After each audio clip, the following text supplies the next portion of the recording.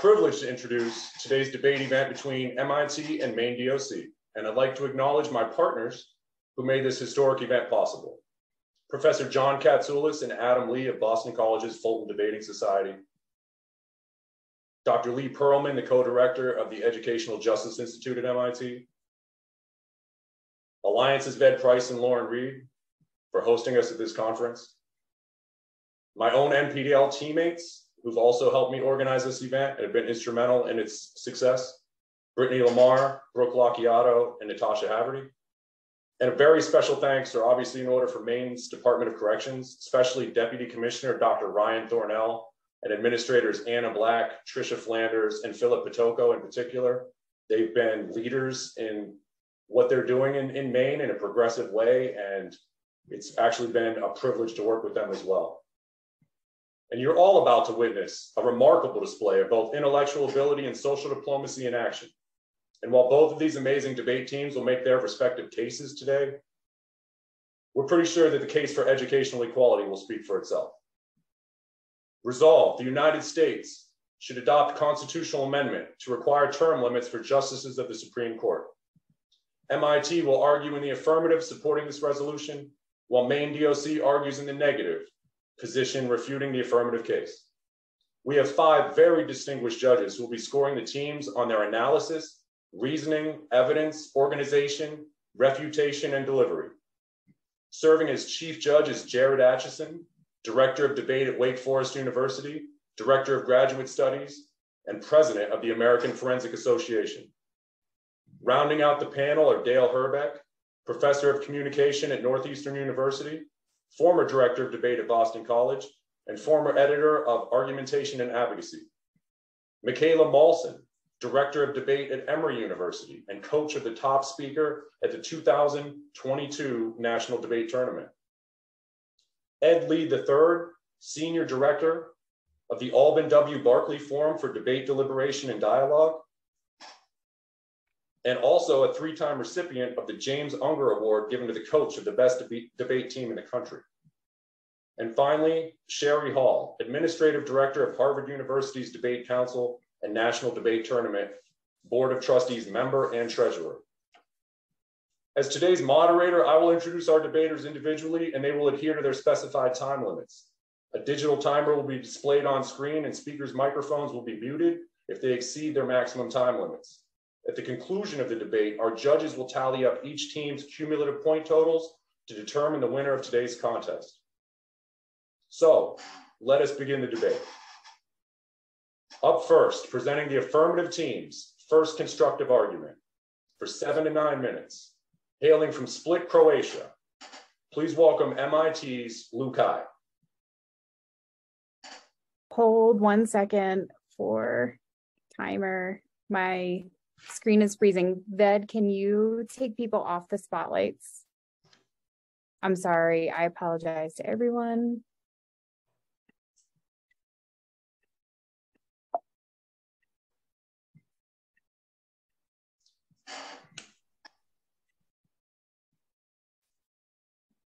Okay, for some reason that worked, so we can get started. I apologize. No problem. So, we will restart. Our first speaker, presenting the affirmative team's first constructive argument for 7 to 9 minutes, hailing from Split, Croatia. Please give a warm welcome to MIT's Lou Kai.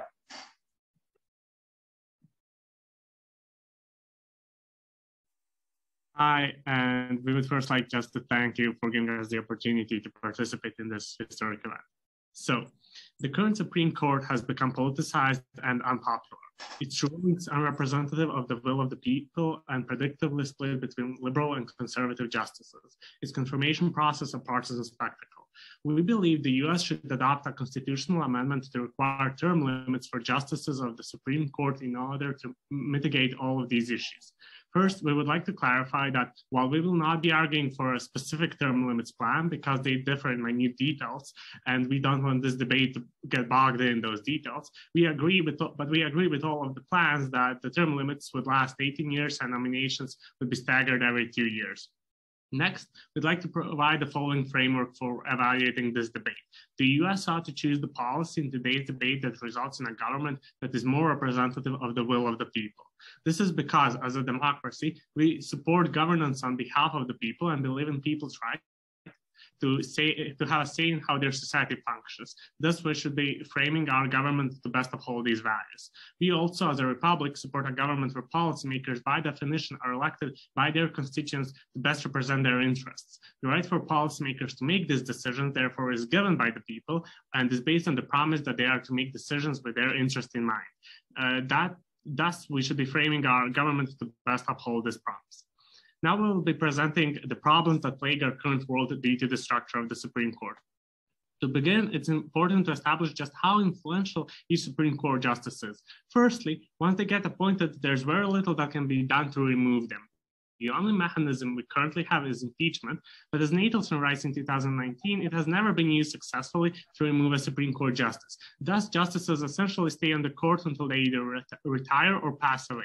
Additionally, due to higher life expectancies and lower workloads, they are serving longer and longer terms. As Ginsburg writes in 2021, that the average Supreme Court justice tenure went from 15 years before 1970 to 25 years after 1970. This increased average tenure also greatly lowers the frequency of new appointments because vacancies become rarer.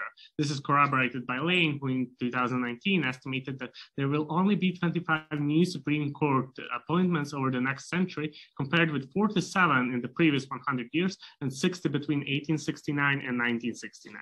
The ramifications are clear. As a result of longer terms, each justice that gets appointed to the Supreme Court has an inordinate amount of long-term influence with their rulings, and as a result of less frequent appointments, the makeup of the Supreme Court becomes more rigid over time. Thus, a single appointment can lock in the majority in the court for a very long time. Why is this a problem? The heightened value of each individual Supreme Court seat contributes to one of the largest problems with the structure of the Supreme Court: partisan politics and polarization. We will now discuss two ways in which the current structure of the Supreme Court heightens partisanship and polarization well before each justice even takes their seat at the Supreme Court: encouraging strategic blocking and politicizing the nomination process. And in the second constructive speech, we will address strategic retirements and out-of-touch justices. First, let's consider strategic blocking. Due to the natural partisanship within the Senate, the ruling party in the Senate has an incentive to try to exert as much influence on the government as possible. One particular avenue that they can take is through the Supreme Court. In particular, due to high political value of a given Supreme Court seat, the Senate has an incentive to maximize the chances of picking a justice that reflects the interests of the ruling party. They can do this by blocking any nominations made by a president if they are of an opposing party, so as to prevent the opposing party from gaining a favorable justice. This phenomenon was exhibited in 2016 when the Republican majority in the Senate blocked President Obama's nominee during the last year of his term. Blocking such a nomination is controversial and takes a large amount of political capital, but because each seat is so valuable, as we have explained, this is typically worth it. This is corroborated by Calabresi, who as early as 2006 wrote that it is widely assumed that any Supreme Court seat that opens up in a presidential election year will be unfillable because of the filibuster threats. The main harm is that this creates inequitable appointments relative to popular opinion by skewing the nominations towards the party that's willing to game the system in this way. For example, Simon writes in 2020 that Democrats have only appointed 4 of the past 18 justices, even though they were in power as long as Republicans. This results in a clear skew of power in one direction or the other, despite the public sentiment being reflective of a 50-50 split, making the court less representative of the will of the people. Under a plan of 18-year term limits, we reduce this incentive by reducing the perceived strategic value of a given Supreme Court justice. In 2006, Calabresi and Lindgren state that 18-year term limits would cap the influence over decision-making. The frequency at which nominations occur increases, which provides more opportunities for the makeup of the court to change. Thus, the influence that one seat has on the overall dynamics of the court becomes short-lived. Like Knight writes in 2018, in our world, we reduce the inclination to use up this political capital on blocking a Supreme Court nominations. Nominations would also occur more frequently, so strategic blocks, if they were to happen, would drain political capital really quickly. And once an arm of every president getting to confirm 2 justices is created, it will become even costlier to block a nomination without a good reason. This results in a higher share of justices that were nominated and confirmed by the president and the Senate majority from different parties. These justices are therefore more likely to be more moderate, resulting in a less polarized Supreme Court, which is more representative of the American electorate being more of 50-50 even split. Secondly, let's consider the politicization of the nomination process. Currently, there is a perverse incentive for the Supreme Court nominations to be treated as political battles between Democrats and Republicans rather than normal functions of government. This is because the large influence that each prospective justice would have on the court gives the nomination process great political value, and the infrequency at which they occur turns the whole process into a political spectacle. As Costello writes in 2020, since no one knows when another vacancy in the court will open, presidents and senators feel a great deal of pressure to treat vacancies as important political battles. This materializes on both sides of the nomination process. The sitting president is encouraged to nominate a candidate based on their likelihood to score a perceived win for their political party, resulting in more partisan nominations. Similarly, senators are discouraged from working across the political aisle and making decisions based on their individual beliefs on the competency of a given nominee. They're instead pressured to side entirely with their political party and focus on the nominee's ideological leanings. This has two unique harms. Firstly, since there is a less focus on the quality of the candidates being considered, the nominees that do get considered end up being less qualified than average. Lower quality justices serving on the court ultimately erodes the integrity and functionality of the court itself. And secondly, since each political party wants to garner a political win, the nominees that do get considered and passed ultimately end up being more polarized in one direction or the other, just driving the makeup of the court further away from the center and by extension, further from the sentiments of the average voter. Through term limits, we decrease political spectacle. Increased frequency and regularity of appointments mean that each individual nomination process becomes normalized rather than politicized, and the lower value of each individual seat gives less incentive to politicize them. In our world, candidates are more qualified and less polarized. When the nomination process is less politicized, that allows for a greater amount of focus to be placed on the quality of candidates and less on their ideological leanings. This also makes the court more representative of the people. Less politicization means candidates being discussed are closer to the middle than to the far extremes, which is closer to the beliefs of the median voter. Under a non-politicized nomination process, moderate senators are more likely to voice their genuine beliefs on a given nominee, but under a politicized nomination process, they're incentivized to side entirely with their party for the sake of getting a political win. As Orenstein in 2014 puts it, it would to some degree lower the temperature on confirmation battles by making the stakes a bit lower. In conclusion, by decreasing the value of each individual nomination, our side de-escalates the polarized confirmation battles, ending the partisan arms race, and resulting in Supreme Court justices who are more qualified, more bipartisan, and more representative of the American people. Thank you.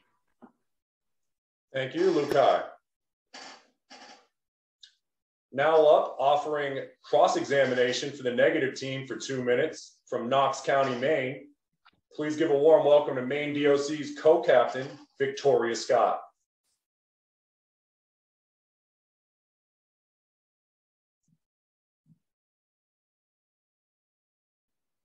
Thank you very much. I just have a couple of questions for you, Lukai. What is the title of the implementation plan you're advocating for? Sorry, did you ask the title? Yes. Yeah, so as we said at the start, we are not arguing for a specific plan because we do not want to get bogged down into details. We think the overall idea is more important on having 18-year term limits with nominations every 2 years. Thank you very much. Do you think that it's wise to be advocating for a constitutional change without having a plan of implementation or without having the details to bog you down? Yes, we do think that it's fine because we think that the main question here is whether the concept of the term limits is a good idea. And we think that it is, and the differences between the plans do not are not worth discussing, and we think any of them would essentially be a step forward. So how many years would any plan take to implement?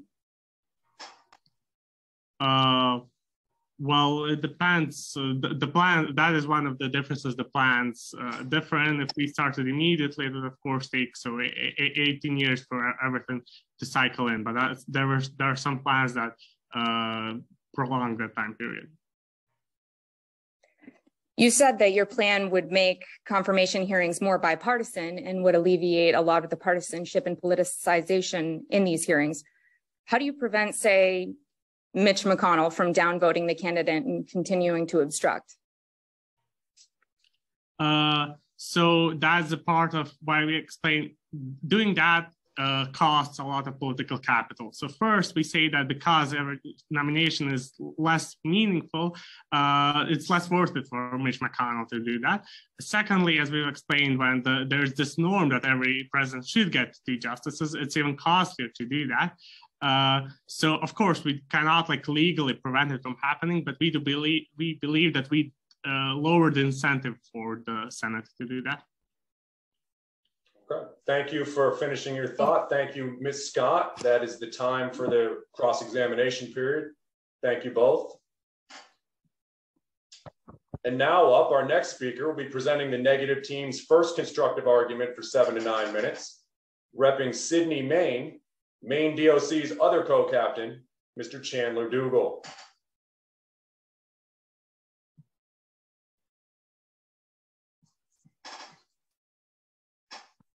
Proposition at issue today represents a grave threat to the foundations of our republic.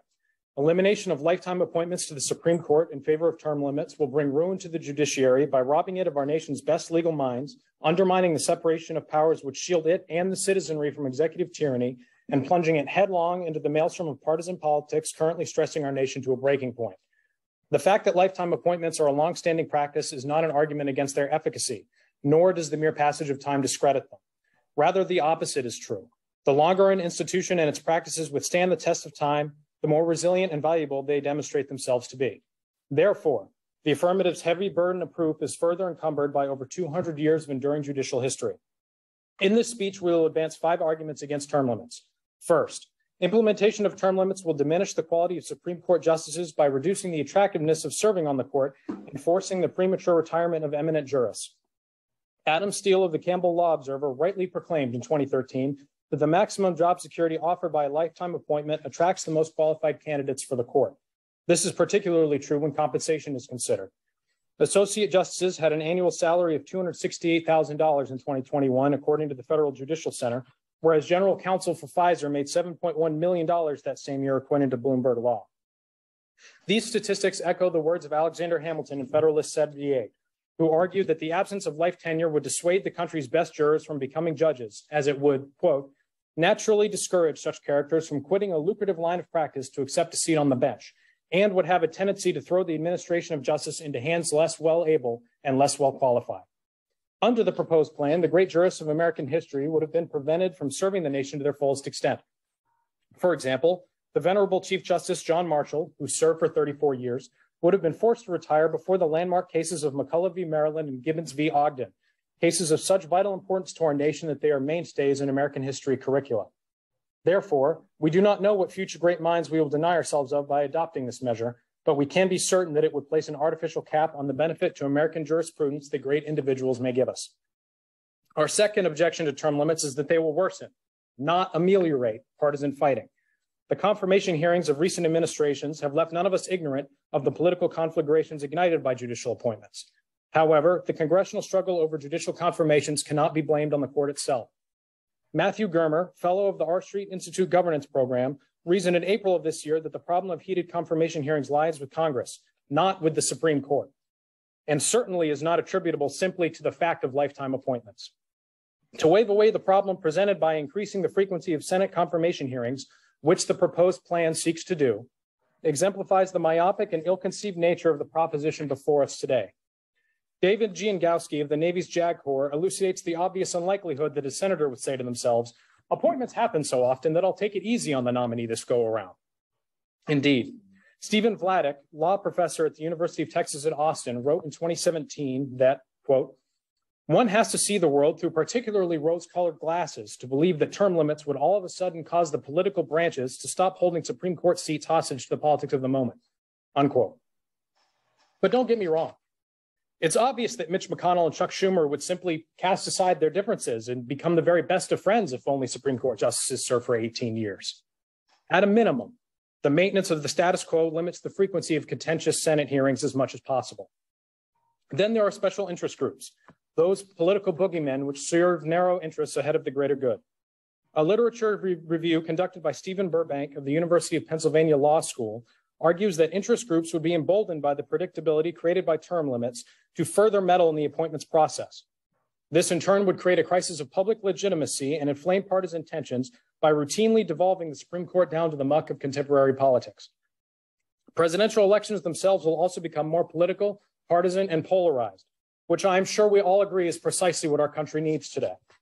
Anthony Markham of the R Street Institute wrote in 2020 that term limits would ensure that court vacancies are inextricably tied to every presidential race and not lower the temperature around nominations, but rather leave the country scorched. Elections wherein the court could be ideologically flipped by the incoming administration would be particularly heated. A third argument against term limits is that they will lead to doctrinal instability due to the rapid turnover of justices. Rulings will be repeatedly overruled, then reinstated, and then overruled again. This comes with any implementation plan, unless our opponents propose to implement the plan over a course of, say, 50 years. An empirical study conducted by Vanderbilt law professor Susanna Sherry, published in the 2019 Texas Law Review, developed a sophisticated model that predicted what would have happened to the Roe v. Wade decision if the affirmative plan had been implemented in 1973. According to Sherry's study, which did assume 18-year term limits with biannual appointments, Roe v. Wade would have been overruled in 1987, reinstated in 2009, and then overruled again in 2017. Such judicial whiplash would have a deleterious effect on the public's faith in the court and frustrate consistent implementation of the nation's laws. A fourth flaw in the proposition is that it will undermine judicial independence by creating a final period problem for judges. Under our current system, Supreme Court justices stay on the bench until they die, or they retire at an age when they are not looking for another job.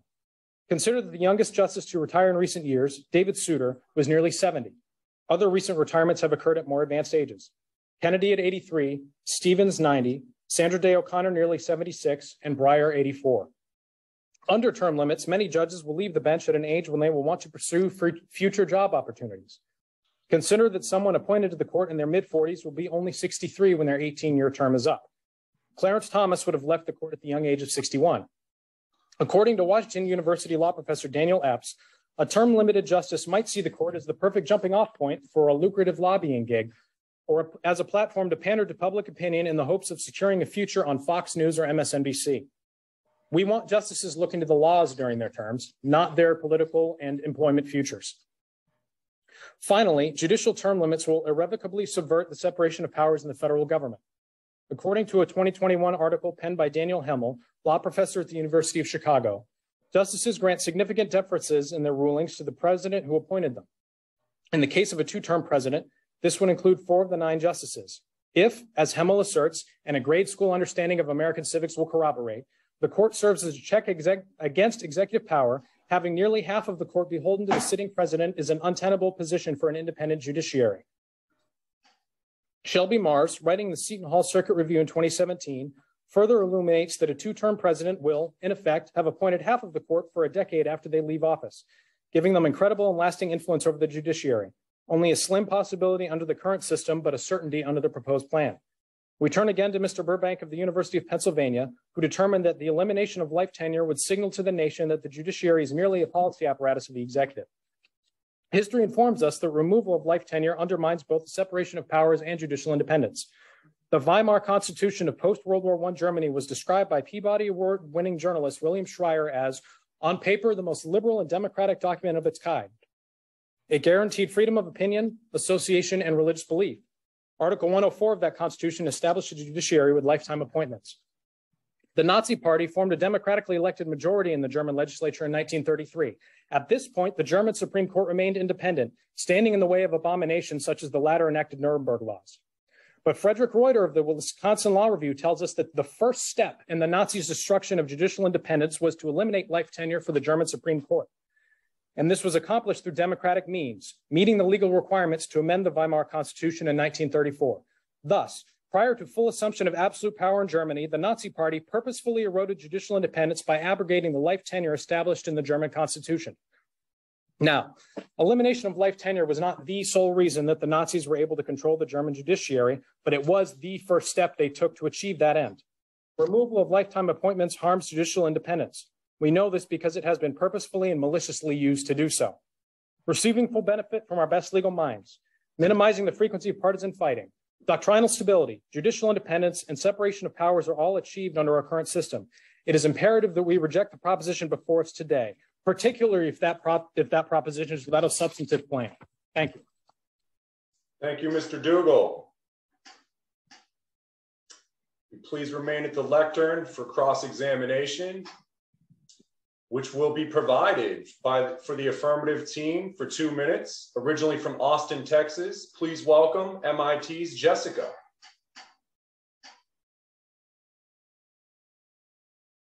Thank you so much. So first of all, I have a question to your first point on bringing the best minds to the Supreme Court.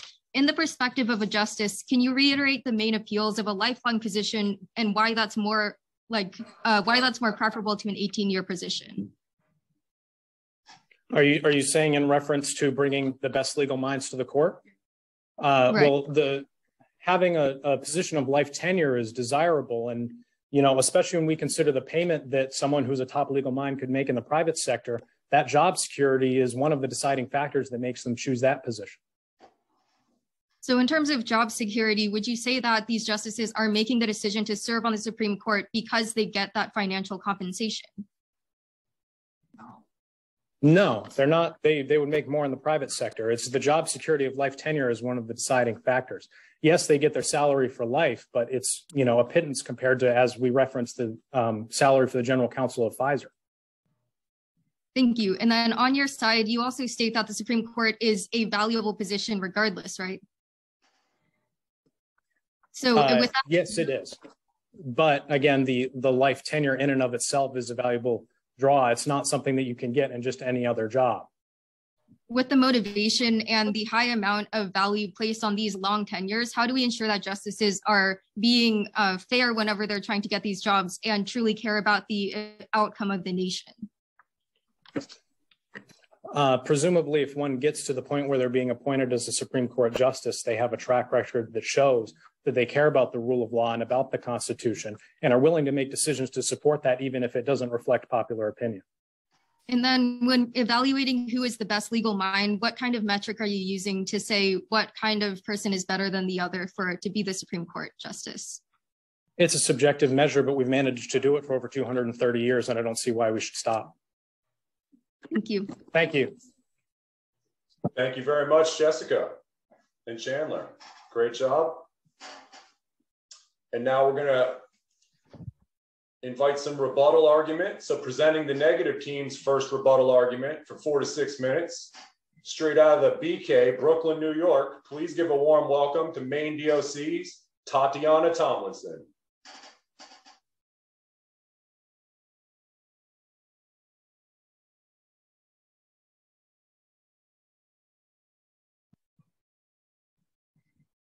Hi, I understand that Lukai and my team may not believe the details are worth discussing, but we believe the details are important, especially when creating a new amendment, and we are here to debate those exact details.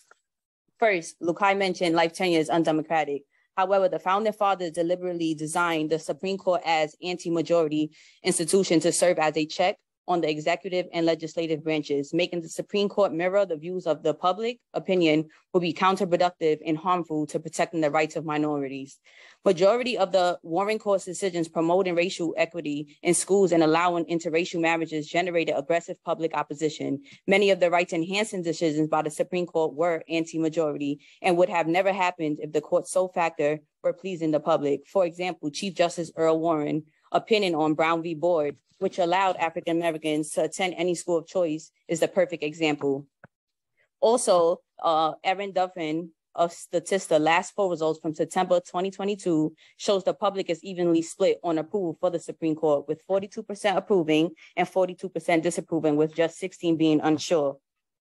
Also, Lukai mentions life tenure is undemocratic. Lukai mentioned term limits will cure separations of power when in reality it will make it worse. Removing the shielding from executive and legislative interference provided by life tenure will irreversibly harm the checks and branches upon which the framework of our government rests.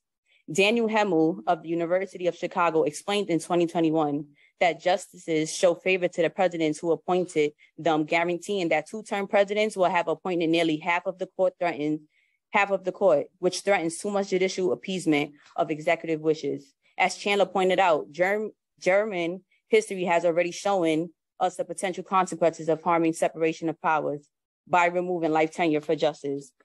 Lukai also mentions partisanship will worsen, which is ridiculous.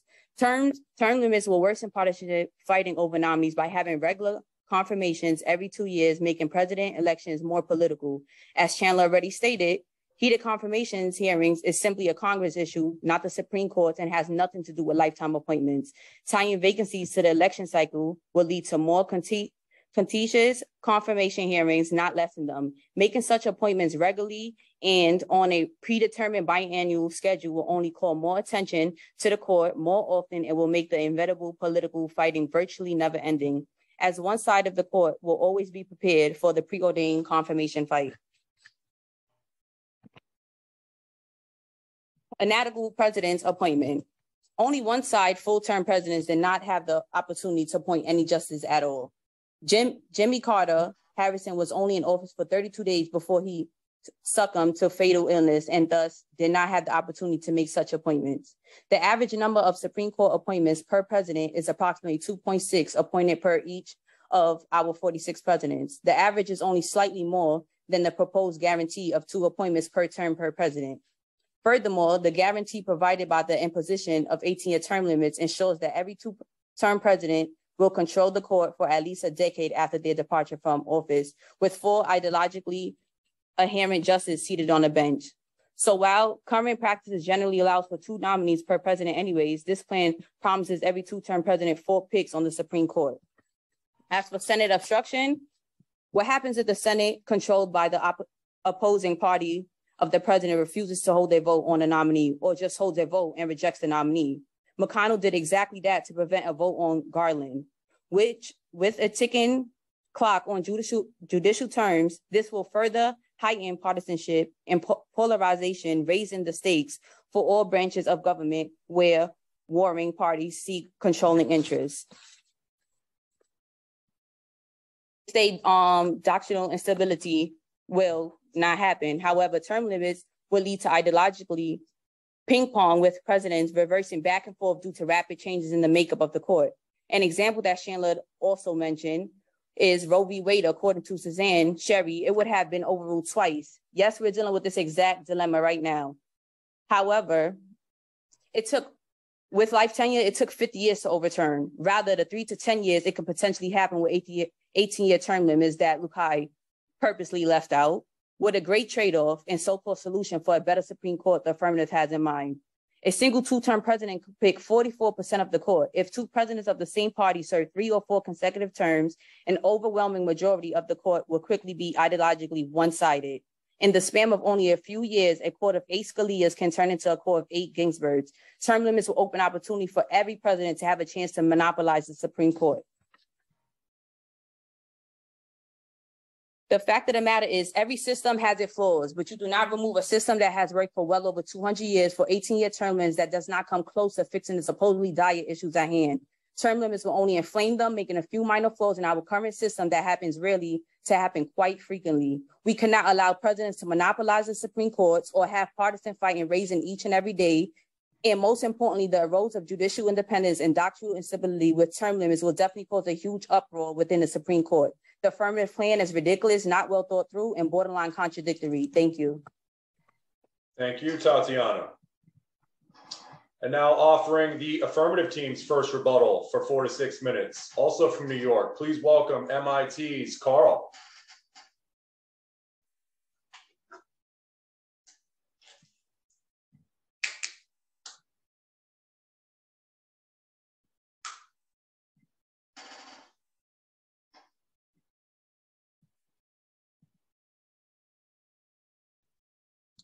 Right. Thank you, Mr. Speaker. I think before we start with our refutations, let's be very clear what the framework of this debate is. I think the opposition didn't engage entirely with what we talked to you about what is the right metric to weigh this debate.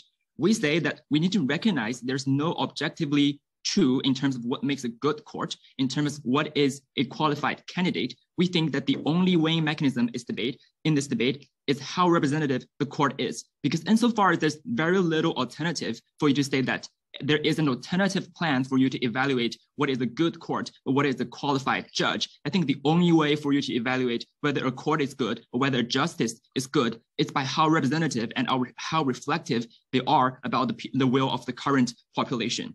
Under this framework, let's take a closer look at what the opposition have given you in this debate.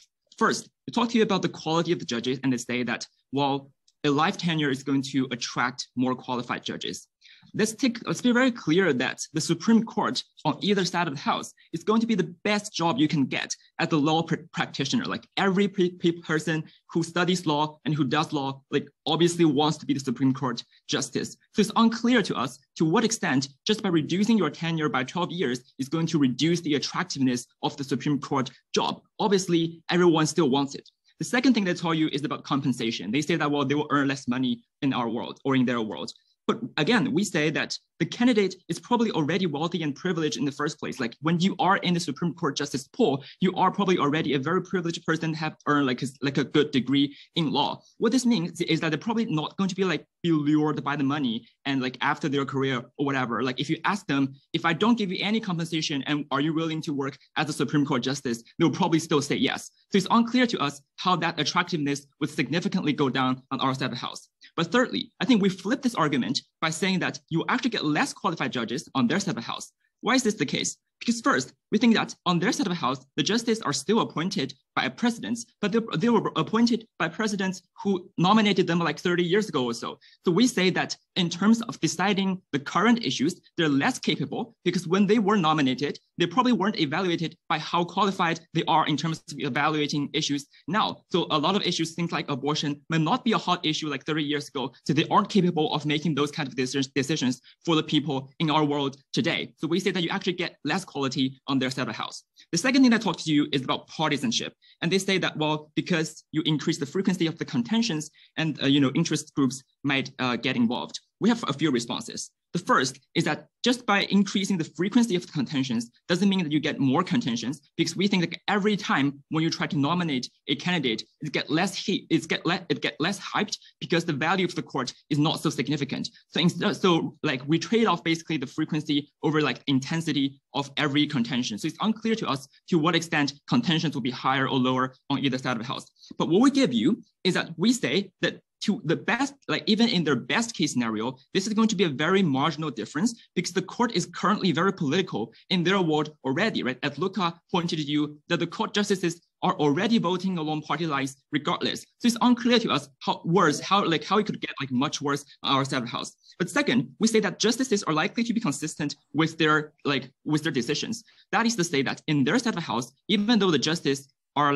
having a life tenure, they are still nominated by presidents and they are still approved by Congresses. The only difference is that they were approved and nominated by the politicians that nominated them 30 years ago. That is to say that insofar as they are to the same extent politicized and have tied relationships between the politicians and the Congress and the White House, would prefer a world in which they are more closely tied to current politicians because these politicians reflect the current views. So insofar as the politicization or the polarization is at their best the same on both sides of the house, we prefer a world that they stay closer to the will of the current people. The third responses that we have is that the composition of the court would be more stagnant, and that would cause more polarization on their side of the house. Because at the end of the day, we don't care whether a particular an individual justice is Republican or a Democrat. What we care is the composition of the court. I think on their side of the house, once the Republicans, for example, get a 6-3 split on the Supreme Court, that split is going to stay for a significantly longer time. So for example, when you have apoliticized or apolarized court on their set of house, that situation is going to remain bad for a significantly longer period of time than our set of house. On our set of house, even if we occasionally get like an uneven split in terms of the opinions of the court, we can easily correct that through the dynamics of the next elections or the next nomination. So in terms of fixing polarization and rebalancing the power on the Supreme Court, I think we do a better job on our set of house than on theirs.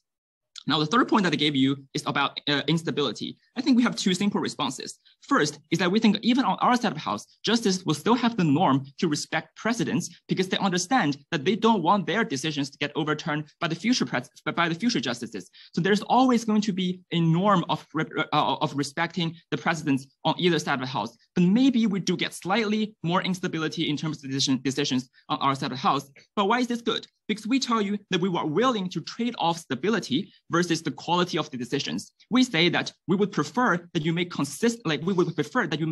good decisions, even if you have flip-flop a few times, rather than having consistently bad decisions. So even if you have a wrong decision or bad decision, and that bad decision lasts 30 years, that decision lasts 50 years, we think that world is much less preferable than our world when we do have a correction system that we constantly and dynamically correct the wrong and bad decisions that we have made in the past. So I think that addresses the problem of instability. The final thing that I told you is about independence.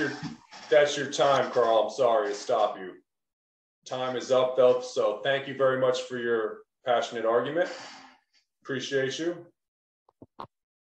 And everyone, we've now reached the halfway point of the debate, leading us in the opening round, the second round, by presenting the negative team's second constructive set of arguments for 6 to 8 minutes, hailing from Standish, Maine. Please give a warm welcome to Maine DOC's Sean Libby.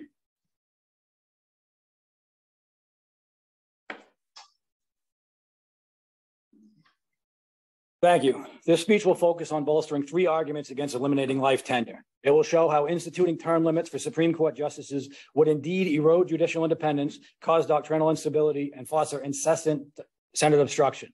Firstly, term limits are a bad idea because they would erode judicial independence. The framers granted judges the protection of life tenure so they would be able to decide cases based on the rule of law and the Constitution, free of pressure from political branches or the popular trends of the majority. Our opponents seem to think it should be the popular opinion, which Tatiana showed us would have set our country back decades within the civil rights era.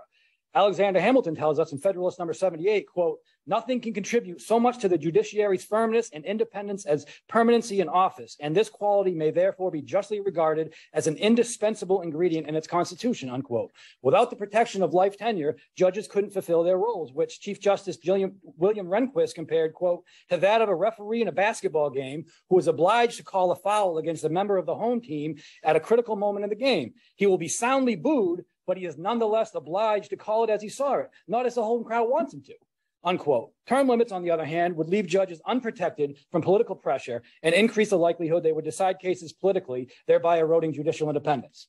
The most glaring example of this would come in a judge's final period on the bench, when they would begin preparing for life after the court. Knowing that their term is ending would present a new type of external pressure to make decisions that would set them up for future employment. University of Chicago law professor William Baud articulates the full evolution of this by saying, quote, "There will be a natural tendency to start auditioning for one's next job. In their last year on the bench, the justice realizes they'll never be a justice again. So they may as well seize the day. And the next to last year, they realize they'll be seizing the day next year. So they may as well start this year. And the next to next last year, they'll do the same thing and so on," unquote. We're always told we should start preparing for retirement early. So how long would it be until judges start positioning themselves for retirement their first year on the bench? Essentially reducing Supreme Court justices to political guns for hire.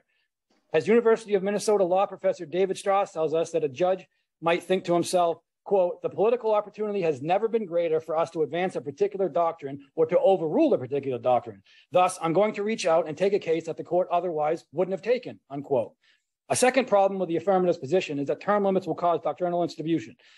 Our opponents advocate appointing a new justice every 2 years. This would create more turnover and therefore frequent ideological swings on the court, which George Gomez of the First Liberty Institute tells us, quote, "could lead to more frequent shifts in the interpretation of law or even short cycles in which major precedents are discarded only to be reinstated later," unquote.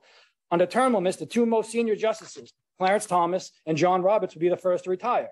This means that if a Democrat is reelected in 2024, those vacancies would be filled with 2 liberal judges quickly swinging the court from a dominant 6-3 conservative majority to a 5-4 liberal majority. That's just simple math that our opponents of all people should understand. There is no doubt that a liberal majority would restore abortion rights, New York's concealed carry law, and the EPA's authority to enforce reducing power plant emissions. That would overrule 3 major cases from this year alone. And it is also certain that a liberal court would overrule the 2010 Citizens United case allowing unlimited election donations by corporations, nonprofits, and unions.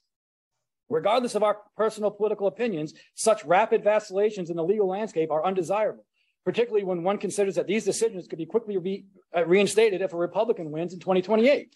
Furthermore, according to Anthony Markham of the R Street Institute, quote, the potential for ideological ping pong on our highest court could also damage our common law system, unquote. Constant changes on the court would threaten the stability and predictability of judicial precedent and tradition, thereby weakening the integrity of the court. As James Madison warns in Federalist number 62, quote, laws will be of little avail to people if they are repealed or revised before they are promulgated, or undergo such incessant changes that no man knows what the law is today or can guess what it will be tomorrow. Law is defined to be a rule of action, but how can that rule be a rule which is of little known and less fixed, unquote. With laws changing back and forth due to this ideological ping pong, nearly identical cases could be judged differently within the same decade, depending solely on which party won the most recent presidential election. These rapid reforms and subsequent reversals of law would have Americans flinching as if we all suffered from collective battered child syndrome, while the loss of actual and perceived integrity of the judicial process would leave the court without even the pretense of legitimacy. So we can easily see that the term limits would be far too destabilizing to the judiciary and the country as a whole. Another issue which could affect doctrinal instability is that every time a different party takes over the presidency and is guaranteed to appoint court justices, citizens, state attorneys general, and special interest groups around the country will flood the lower courts with the anticipation of getting their case heard in the front of the Supreme Court that will soon swing in their favor. Furthermore, many cases never make it to the Supreme Court and are indeed decided and precedent set in the lower circuit courts. This would cause presidents to nominate more hardline justices to the lower courts where they would still have life tenure under our opponent's plan. These justices could then postpone and delay their decisions until a favorable Supreme Court exists that they know will confirm their rulings. The congestion and maneuvering in the lower courts would also cause other pertinent legal cases to move at a snail's pace in our already lengthy legal process. Finally, term limits are a bad idea because they would foster incessant Senate obstruction. Our opponent's reasoning that giving each president 2 appointments at regular intervals makes the process fair and commonplace, thus reducing the stakes and the political vitriol of the confirmation process. But when we consider that and the increasingly hostile divide along party lines, the propagation of divisive political rhetoric, and the promotion of political violence that sparked an insurrection and threatened the peaceful transfer of power, we see that this reasoning is simply absurd. To this point, Matthew Germer of the R Street Institute writes, quote, for example, the majority of party in the Senate could choose to reject the judicial nominee or delay confirmation and leave that seat vacant in anticipation of winning back the White House in the next election. As Tatiana discussed, this is exactly what happened in 2016 when the Republican Party refused to grant Merrick Garland a hearing for the last 10 months of President Obama's term, only to then, in 2020, hypocritically push through the Republican nominee, Amy Coney Barrett, with just weeks remaining in Donald Trump's term. To quote Anthony Markham from the R Street Institute, quote, when a regularized vacancy process finally does roll into place, what is to stop the Senate from not confirming a nominee to fill that vacancy? Go further. With 18-year terms, what is to stop a Senate refusing to hear 4 years worth of nominees, giving the next president potentially 4 open seats in just his first term? None of us would be the least bit surprised if that happened. In fact, we'd probably be more surprised if it didn't happen. Unsurprisingly, our opponents have drastically failed at engineering any meaningful arguments that will improve the United States Supreme Court. In fact, it is almost certain to break our highest court beyond repair. We must reject this inane proposition before us today. Thank you. Thank you very much, Mr. Libby. And now, presenting the affirmative team's second constructive argument for 6 to 8 minutes. Originally from Snowmass, Colorado, please give a warm welcome to MIT's Matilda.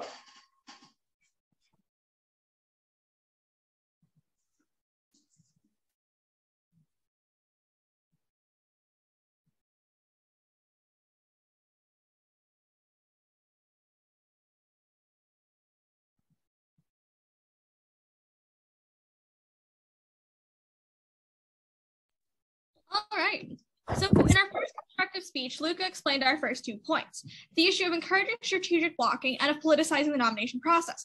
These points were further defended in the first cross-examination and the first rebuttal. I would now like to go into our remaining points. We will add 2 more points to the speech. To our third point, we will address strategic retirements. Sitting justices considering retirement are acutely aware of the influence and sway that their successors would have if they were to retire. And as such, they have an incentive to consider what kinds of justices would be likely to succeed them based on when they choose to retire. To this point, Oliver writes in 2012 that justices may well time their retirement decisions to increase the likelihood that their replacements on the court will continue to represent their viewpoints. As a result, justices with one political leaning or another become incentivized to retire during the term of a party whose president best reflects those leanings. This is empirically corroborated by Chabot in 2016, as they find that if the incumbent president is of the same party as the president who nominated the justice to the court, and if the incumbent president is in the first 2 years of a 4-year presidential term, then the justice has odds of resignation that are about 2.6 times higher than those when the 2 conditions are not met. The main harm is that this reduces the capacity for accountability. When justices have the ability to strategically retire, they get a greater role in choosing their successor, thus both reducing public integrity in the court and further removing the court from public accountability. As Calabresi writes in 2006, strategic retirements give the justices too much power in picking their own successors, which can lead to a self-perpetuating oligarchy. The current system also creates the impression that the justices are more political actors than judges, which damages the rule of law. Under term limits, successors would only serve the remainder of the 18-year term. So even if there is strategic retirement, it results in the successor having much less influence due to holding a short term. We hence reduce polarization in the candidates and in the nomination process, thus reducing the incentive and ability to strategically retire. This idea is further supported by Chilton in 2021. Adopting term limits could reduce the share of years in which justices were appointed when the Senate and President were controlled by the same party. For our fourth point, we will look at the Supreme Court's political detachment from the current U.S. population. This can be broken up into 2 elements, unrepresentative judges and a politically outdated court composition. First, looking at unrepresentative judges. The main problem is that justices are out of step with the public. Looking back at the foundation we built in our first case, it's understood that with higher life expectancy and no term limits, justices are serving longer and longer terms, leading them being on the court much longer than anticipated. While in the court, justices generally remain static in their belief, but this whole time the public sentiments are changing. So by the end of the term, the general public is on a very different page than the justices. To illustrate this, consider how a justice serving their 30th year is more likely to be out of step with public sentiment than a justice serving their 18th year. In 2009, Meter explained how older judges are detached from the mainstream. Writing, there is something unseemly about decisions affecting the lives and fortunes of American citizens being made by persons disengaged from the active workforce. Detachment from society is a constant threat for the justices. Further, justices are not chosen directly by voters, so once they enter office, they are entirely unaccountable to the people. As Cooper says in 2021, life tenure is anti-democratic as judges become unaccountable to the electorate. By implementing term limits with a cap of 18 years, we guarantee that justices don't serve too long past when they were initially elected, which means that even the longest serving justices are still not entirely separate from the desires of the people. In addition, the increased frequency of appointments creates more opportunities to elect justices that do represent the interests of the people. Term limits could mean democratic accountability. Senators are meant to assert the will of the people during the confirmation process, but this process has become ineffective due to the very slow turnover of the court. The main harm of allowing justices to serve life terms removed from any mechanism of public accountability causes outdated application of the law. Justices who were nominated decades ago by a president who served the American public of decades ago are applying principles that have not been revised since because they had no reason to be revised. And as pressure to nominate younger judges continues and as life expectancy increases, we see this issue proliferate. The second element here is the politically outdated court composition. The key problem here is that courts are too inflexible, so the dynamics within the court stay the same for a long time. Random chance is the dominant influence of the timing of the replacements of justices, and filtering in new justices is infrequent and inequitable in the status quo. All this leads to a very small chance that the court isn't tuned to the application of law and the beliefs of current society. In 2015, Chemerinsky explains how an 18-year system with 2-year vacancies is the best system. As they write that, the absence of term limits means that a president's ability to select justices is based on the fortuity of when vacancies occur. Carter had no vacancies to fill. By contrast, Nixon got to select 4 justices in his first 2 years of office and reshaped the Supreme Court in a way that lasted 4 generations. 2 term limits each presidential terms would systematically tie in the makeup of the court to the current political belief, as demonstrated in the electing of the president who nominated the current judge. In this way, the justice being nominated tends to have more accountability to contemporary issues than the justice in the status quo. Also, in his 2018 writing, Chemerinsky furthers that having a vacancy every 2 years would give all presidents the chance to equally influence the court. 18 years is long enough to allow a justice to master the job, but not so long as to risk a court that reflects political choices from decades earlier. We see a similar problem occur with the courts as we saw with the individual judges, but systematically baked into the American judicial process. Given that the US undergoes continuous political, social, and technological evolution, it is imperative that our court evolve with it. Otherwise, the court will fail to serve the American public with sound reasoning and relevant context. The proposition mitigates this by standardizing terms, standardizing the overall nomination cycle, and showing how this results in a more conscious Supreme Court. To this end, we advocate for the most sustainable judicial future. As it is, the American judicial system exists in its own world, operating in a bubble 20 years behind the rest of us. Life tenure allows archaic beliefs to survive long past their tenure, holding back the entire country. Until we change this system, the America of the future will be forever held back by the America of the past. In our 2 constructive speeches, we explained the 4 key issues and impacts of the current system, as well as a basis for these issues. Our basis was to uphold the will of the people. Our first issue was the prevalence of partisanship in the nomination process. Our second issue was the politicization of the selection process. Our third issue was the manipulation of vacancies on the Supreme Court. And our fourth issue was the Supreme Court's detachment from the American public. For each of these issues, we explained how the Supreme Court term limits resolve this problem.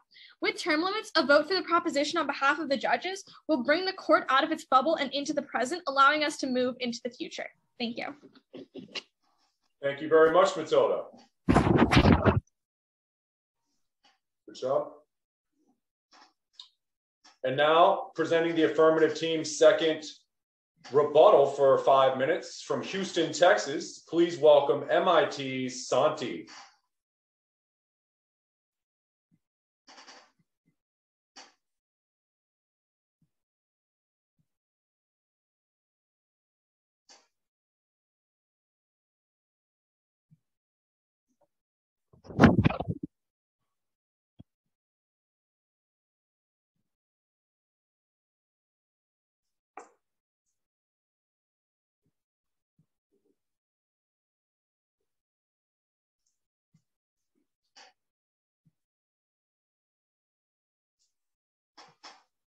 We've heard a lot of different arguments talking about partisanship, about the integrity of the court, and about how our current status quo is incredibly divided, incredibly partisan, and not representative. Now, the opposition has talked a lot to the extent in which all of these issues will worsen, but I want to make one quick clarification. It's not enough to just talk about the fact that partisanship currently exists. We need to look at why it is so rampant within the Supreme Court system. That is the prominent tenet and prominent pillar of our entire case that goes completely uncontested by the opposition. We tell you specifically that yes, the Senate and the president are partisan, but the reason why they're incentivized to turn most nomination processes into political spectacles where there's this ideological ping pong between the individuals is because the justices have so much perceived power. When the president and the Senate believe that when one justice alone means that they will be able to control the court for decades to come, then they have an incentive to make it into a political spectacle. However, what we tell you on our side, in our world, is that when you get more of these term limits, you both increase the frequency at which they occur and decrease the relative value that they have on a political level, meaning that now there is less of an incentive to put all of your eggs into one basket and block the nominees or to turn it into a spectacle. The reason why this is so important is because all of the talks of partisanship that Chandler, Tatiana, and Sean talk about all only exist in their world. The reason why we would have so much ideological ping pong, a lack of moderation, and more doctrinal instability is because the justices are partisan right now. But in our world, you end up with a system where justices on average become more moderated, are closer to the will of the people, and are higher quality. Let's go more in depth into what they talk about. First, it's important to recognize that a lot of the talks that they have in terms of attractiveness and doctrinal instability and the crumbling of our institutions is blatantly fear-mongering. It is based on this notion that we will get completely wide shifts in our institutions and that we will no longer have respect for rule of law. But there's in fact no concrete justification for why this would actually be the case. Only a lot of strong rhetoric and a lot of powerful passion from their side. Let's look at attractiveness. Carl, in his speech, gives you very succinct analysis for why the job is still going to be attractive. It is the highest court in all of the land, which means that they're still going to have a very good resume booster. And on top of that, they're still going to have a lot of wealth and privilege by virtue of being there. We're still going to have a lot of qualified justices. But even if you don't buy this analysis, it is still the case on our side. You get higher focus on quality when you dampen the partisanship and partisan politics within the nomination process, meaning on average, the justices end up being more qualified. Next, on partisanship. Again, the entire core of this argument is that partisanship exists in the status quo. We argue that it exists specifically because we don't have term limits and it's so large. We're not going to argue that we're going to completely do away with partisanship. Instead, what we're arguing is it is only on our side of the house, in our world, that you have any opportunity for bipartisanship and for an end to the partisanship that we see in the status quo. We also cleanly tell you that when they happen more frequently, there's less incentive to politicize them, meaning there's less incentive to have these blocks, less incentive to only nominate incredibly partisan nominees, and less incentive to completely stack the court. Next, on this notion of doctrinal instability. Chandler and Sean talk continuously as though justices will be completely ideological and will make decisions based on mob rule and undermine instability. Again, this primarily happens in their world when you have these incentives. But even if you don't believe this, at the very least, when we do have sways in our world, it is both easier to correct by virtue of the fact that we have increases in frequency appointments. And as a result, you end up having the decisions that are more close to what the average voter actually wants, which links into overall representation. Fundamentally, a lot of the tenets of having more judicial independence don't come down to concrete ideas. They come down to anti-democratic sentiments and rhetoric at their core. But even then, we also tell you and give you clear analysis that justices are still going to respect precedent because they don't want their decisions to be overruled as well. We're still going to have qualified justices making decisions on their own terms. What changes is that they are more qualified, more moderate, and closer to the will of the people. Overall, let's look at a broad level. On our world, we have a system in which at the very least you have a higher likelihood of more qualified justice and more moderate justices that better uphold the representation of the people that this government was supposed to protect. On their side, you have at best a couple of maybe issues that may or may not actually prop up that we can correct for as well, and a lot of overall issues that only exist because of the ideological partisanship that exists on their side of the house. We solve their issues. Vote for us. Thank you. Thank you for your impassioned case, Santi. Next up, in response, presenting the negative team's second rebuttal for 5 minutes, hailing from Maine, Maine DOC's Daniel Porter.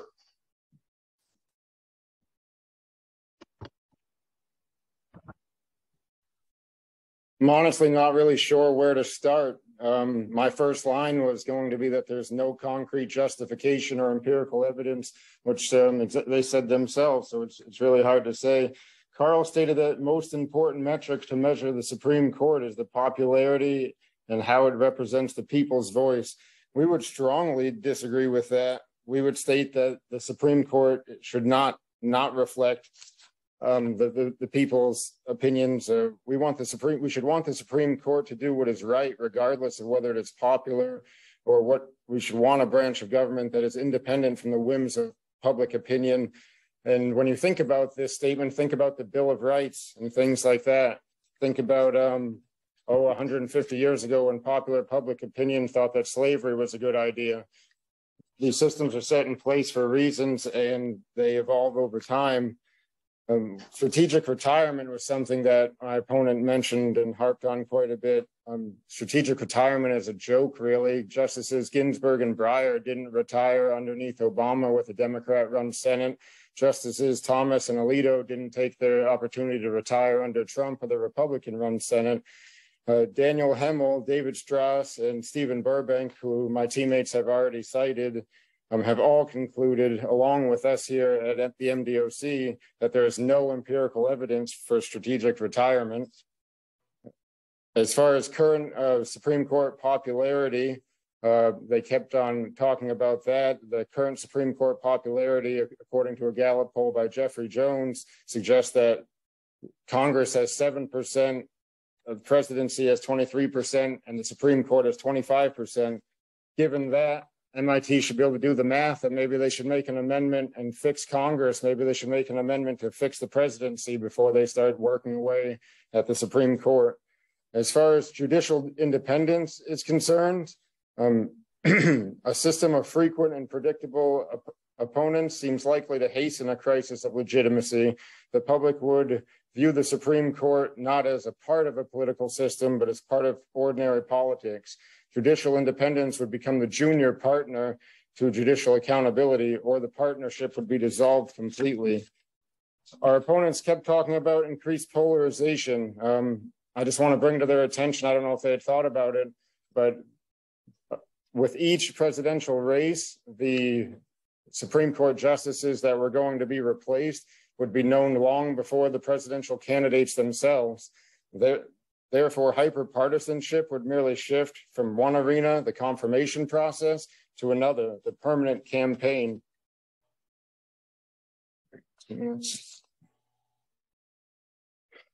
One of the things that our opponents touched on that I want to make sure that I talk about is that they suggested that a bad decision would no longer last 20, 30 years, that it would get overturned again. And they thought that that was a sure answer in their world. Well, in my world, if a bad decision can get turned over quickly, seems like a good decision could probably get overturned pretty quickly as well. So I don't really understand the argument there. If we're going to finally get a good decision to pass, and then we're going to throw that one out every 2 years as well, that doesn't seem like a very stable argument to me. As a matter of fact, Carl said that there's slightly more instability with their plan. I'm really failing to see why we should throw away the system that's worked for the last 170 years, you know, and take a plan that has less stability. One of the last things I want to touch on before I run out of time is doctrinal instability. It's one of the main points of our case, and it's one of the things that I believe that they have failed to address. A case would go, this is a study by Professor Sherry of the Vanderbilt Law School. She suggests that a case would go from a sure winner to a sure loser throughout one election cycle. Abandoning fundamental constitutional norms could be a slippery slope. We should think of Venezuela and Poland over the last few years. And I think that it's important for us to we should not think ourselves immune to such things, such extreme outcomes. As everybody here, everybody that's listening to me right now, we all remember January 6th of last year. And we know what can happen if we abandon law and abandon fundamental constitutional norms in order to just see what will happen, you know, just try this out. So I appreciate and thank you for your time. Thank you, Mr. Porter. Now both teams will present their closing remarks for 90 seconds. Beginning the affirmative team from MIT, please welcome back to the lectern, Jessica.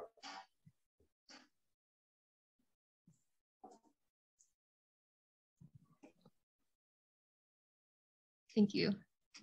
Throughout my teammates' speeches, we have advocated our side through sterling logic and evidence. First off, to clear the air on having a specific plan, we've provided you a reasoning for why we should consider the base principles of term limits and not the minute discrepancies, and we've given you the long-term outlook on this progress. First off, while the opposition contends that we lose quality justices by capping terms, we tell you the harms of generational detachment are much worse, and we tell you that what is right and what is objective is arbitrary to define in this round.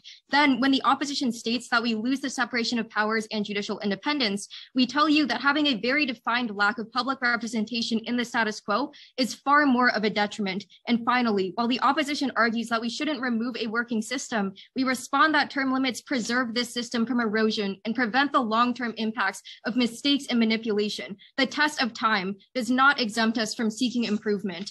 At the apex of this round, we see two worlds emerge. In the world of the opposition, the justices serving lifelong terms see unchecked power compared to the other branches and use this power to prevent the American past at the expense of the American present, divorced from the worries of the citizen. In the world of the proposition, we reconcile pursuit of sustainability with contemporary awareness in the court.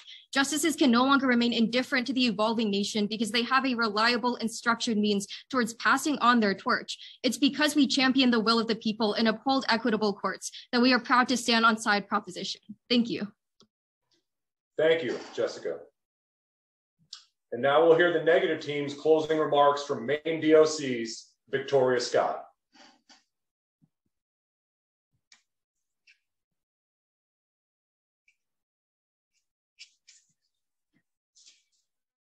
It would be much easier to deny the affirmative if they actually knew what they were asking for. Their arguments were very reminiscent of the idiom that failure to plan is a plan for failure. Luca's first constructive promoted a non-plan of abstract vagaries that failed to impress with its non-committal lack of detail. He and Santiago sold a utopian dream that falls somewhere between being childishly naive and willfully ignorant. Initiating a constitutional amendment without practical understanding and concrete logistics is recklessly irresponsible and absurd on its face. One study by Sital Kalantri, a clinical professor of Cornell Law School, found that retiring justices in India pander to their decisions involving the government. The Indian Constitution bars justices from private practice, but the affirmative's short-sighted and ill-conceived proposal doesn't account for the cascade of necessary constitutional amendments that are sure to follow the capricious imposition of 18-year terms. The affirmative's plan to impose 18-year limits will result in a bipolar roller coaster of unpredictable judicial precedent that will crumble the foundation of our Constitution and common laws.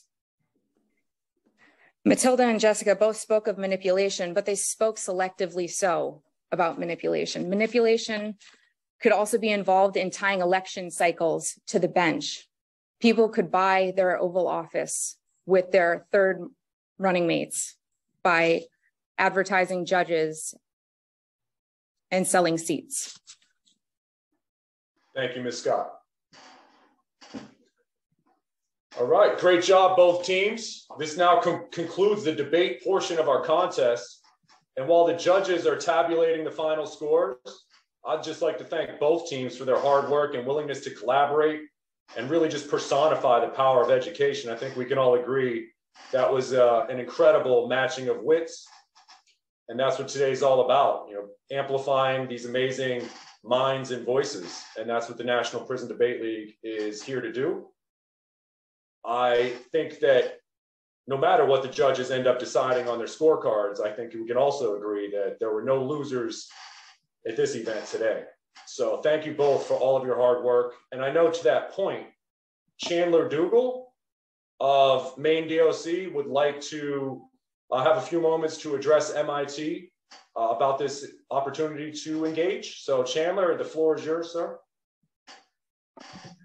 Yes, I'm going to speak briefly on behalf of all my teammates. We really appreciate you guys being willing to do this. We appreciate the Alliance for Higher Education in Prison, Maine DOC. There's, a little over a dozen people here in the room with us and, well over 100 that were probably involved in making this possible. So we're really grateful for all of that. And we hope that regardless of how this goes, that we showed that, people like us can do a lot more than maybe we get given credit for. And we greatly appreciate MIT, we greatly appreciate the judges. Daniel from NPDL, thank you so much. And yeah, thanks guys. Thank you, Mr. Dougal. And would anyone from MIT's team like to respond to Maine about this experience or opportunity? The floor is yours if you'd like to respond. Yes, first off, we would like to say thank you so much for allowing us to be part of this. It's really cool to be able to debate y'all and see what you've been working on. And this is really a great initiative. We've never heard anything like it. So thank you so much. Thank you both. Yeah, thank everybody here for their willingness. They put in a lot of work, and obviously you can see this is a complex issue and it required a lot of research, a lot of study, a lot of collaboration. What you see on the Maine DOC side, not only we have a co-ed debate here, but you can see they're all in the same location. And it's unprecedented as far as my experience that Maine DOC has allowed for this work to happen in a very transformative way. And I hope that that will show some leadership for other prison systems and what's possible, and by allowing for these sort of opportunities, because it is transcendent. And I think, again, that speaks for itself. So I don't need to do it for you, but thank you all for your participation. It's amazing. And just so everyone's aware, before we go to the judges and hear from them, after the contest winners are declared and we hear from our judges, we're going to transition into a panel discussion in which we can have an interactive post-game discussion for all the viewers who've been watching, and I'm sure have a lot to ask and comment on. So we'll be fielding questions through the Alliance, and are happy to get interactive with all of our viewers today, so the participants can hear from them and you can hear from them directly in response. So please stick around for that. And with that said, Mr. Atchison, Chief Judge, are our scores ready to be announced, sir?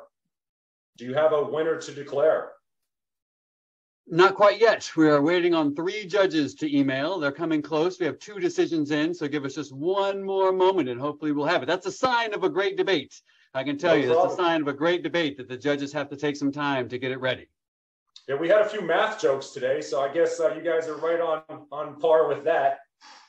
But yeah, take your time, make sure they're all correctly counted and double checked, and we'll make sure that that announcement comes as whenever you're ready. And in the meantime, do you have anything you'd like to share with the participants yourself, Mr. Atchison? I'm happy to while we wait for some emails to roll in. I've had the privilege of judging the final round of the National Debate Tournament 4 times.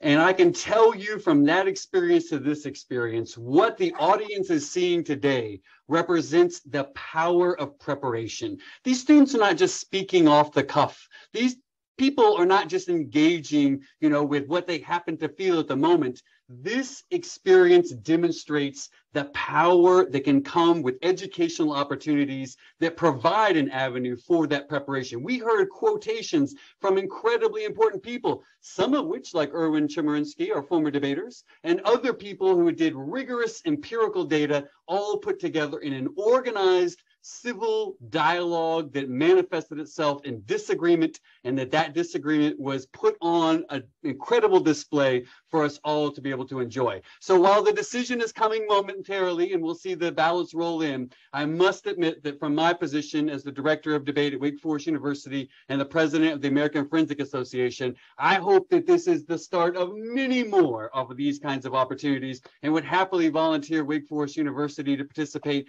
in opportunities just like this, as I'm sure the panelists and colleagues would as well, because this was a phenomenal experience, and thank everyone for letting me be a part of it. So with that being said, I'm going to go back to my email and check to see if we have any more ballots. Okay. Just let me know when you're ready. Thank you very much, Mr. Atchison.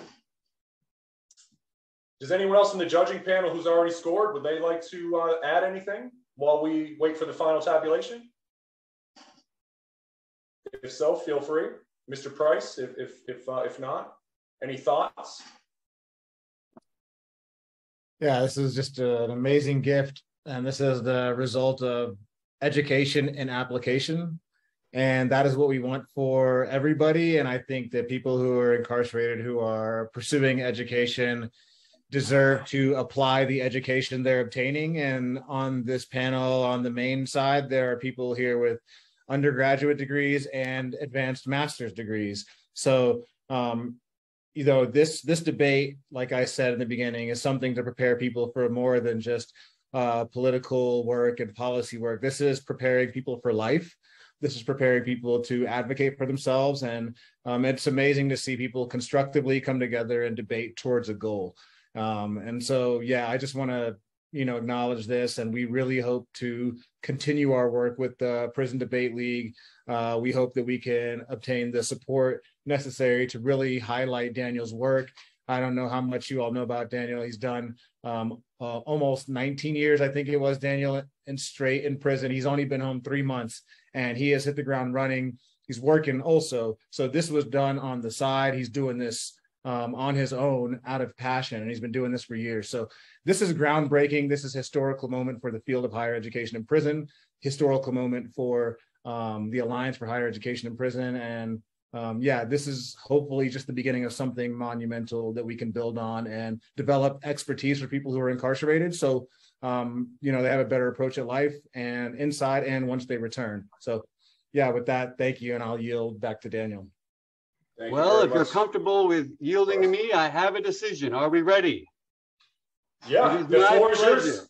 The floor is yours. It is my pleasure to announce that at the inaugural debates that we just experienced with 5 judges, the decision is a 5-0 for the Maine Department of Corrections, a 5-0 win for Maine DOC. Congratulations on an outstanding debate, and thank you all so much for the opportunity to judge it. Thank you very much, Mr. Asheson. And absolutely amazing. Like I said, there are no losers here today, but I think we can see there are also no inferior minds. You can't cage the mind, and that was on full display today. And super proud to be able to bring that to everyone through the National Prison Debate League. And yeah, hopefully we can get the support we need to continue to do this important work as we expand, and we're looking to do so with the cooperation of everyone who's interested. So get a hold of us. And MIT, again, thank you so much for participating and giving your time and energy to this event, because it doesn't happen without you. So you should be very proud of your showing today, and certainly the sharing of humanity that took place as well, because you just defied some serious social boundaries as well as made a heck of a case. So thank you so much for your participation. Hopefully we can continue this conversation in the panel discussion, but congratulations to everybody. You're all winners in my book, and just can't wait to carry this work forward with everyone's support. So thank you all so much for showing up and showing out. And we're going to transition to the Alliance to facilitate the panel discussion now. Thank you all so much. Yeah, feel free to drop questions into the Q&A. Congratulations, Maine. MIT, you put up a heck of a fight today, and you broke a lot of barriers. You really broke a lot of barriers and norms, and you're ushering in something new for this field to consider. And so, you know, as Daniel said, there's no losers in this. Everybody's a winner, and you just opened up a space that has very rarely been seen to the public eye, and has very rarely happened. So you all deserve a lot of acknowledgement for that as well. To the audience, please feel free to drop in questions. I will begin vetting them and asking them as they roll in. This first one comes from Helena, and it is, how can other prisons, correctional facilities get involved in this? You can ask Daniel this, and then maybe we could also ask somebody on the DOC side who have been so graciously and moved so swiftly in bringing this together. They brought people from multiple locations, hours apart from each other, into one facility. And anybody who's been working in the DOC space knows how hard that is with such short notice, and they did it so willfully. So I'll yield that question to Daniel or anybody with Maine DOC who would like to address how you all were able to pull these strings and get it to happen, and what other DOCs might be able to learn on how to scale this out to a broader population. Yeah, thank you, Vet. I would just briefly say that it really just requires this collaborative spirit, because obviously that's all it takes. When it comes to logistics, yeah, I mean, people have to make approvals, and people have to be willing to step up and rise to these occasions, as all the participants did today. But obviously it takes a lot of coordination, and that requires some resources, and you know, security approvals are tough in the DOC. So to have the main team, for anyone who's not aware, as Vet alluded to, they came from 4 separate facilities, and we're dealing with a co-ed team, and we have men and women sharing the same space in a secure location that it's unprecedented. And Maine took that risk because they didn't see it as a risk. They saw it as a progressive move to show what people are capable of when those barriers are removed. And you see the results of that. It's undeniable. And there were no incidents. There were no security problems. And it was a hugely positive outcome for everyone. So if DOCs can see what that looks like and see what's possible, then those doors are now open, which again is rare in a DOC. We're trying to open doors. But to the DOC side of it, I would love to hear some perspective based on how, the comfortability in doing so. I know that is a tough decision as a security professional. So.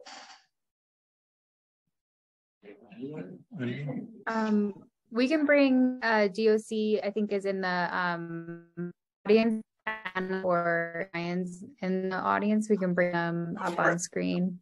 Do you want me to invite Anna to be a panelist? I believe we have someone at the lectern now. Oh, great. Good afternoon. I'm Tony Cantola, the warden here at the Maine Correctional Center. And Daniel, I think you're hitting upon the head just to summarize quickly and give the room back to the participants. But I think it's just a matter of building community and building up relationships and understanding that there's a level of risk we have to take. And from what we've gathered here today, what you can't see is not just this room, but many rooms across the campus here of peers, staff, and others just joining together and watching this event. So I think we're just trying to develop a foundation and platform that things like this can be done, and support all the hard work. So thank you. Well, Warden, I applaud your courage in doing so, because that's real leadership. Maine DOC has pioneered this. This is our first official event. I've worked with the Massachusetts DOC for 2 decades, and I'm well versed in how to navigate their system.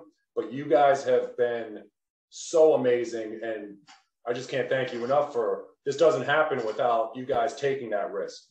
And I'm glad that everyone sees that sometimes risks are just in our minds, right? MIT brought it up earlier.